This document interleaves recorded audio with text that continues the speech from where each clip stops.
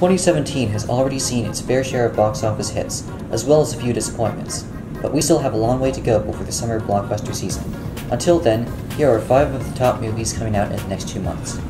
The hit Fast and Furious franchise continues with its 8th installment, The Fate of the Furious, coming out April 14th. The film sees Dominic Toretto betraying his closest friends as he is drawn into a twisted web of cyber-terrorism and anarchy.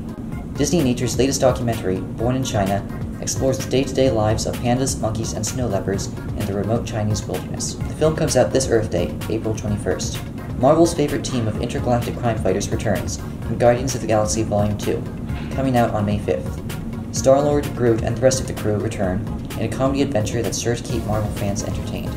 The Wall stars Aaron Taylor Johnson and John Cena as 2 American soldiers trapped by a lethal Iraqi sniper. The film will be released on May 12th.